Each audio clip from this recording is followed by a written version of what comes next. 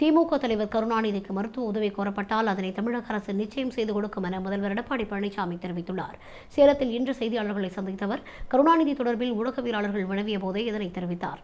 திமுகவின் மூத்த தலைவரான கருணாநிதி அவர்கள் நேற்று வீட்டிலேயே சிகிச்சை பெற்று வந்த நிலையில் இன்று காலை இரத்த உயரழுத்தம் ஏற்பட்டதால் மருத்துவமனையில் அனுமதிக்கப்பட்டு சிகிச்சை பெற்று வருகிறார்.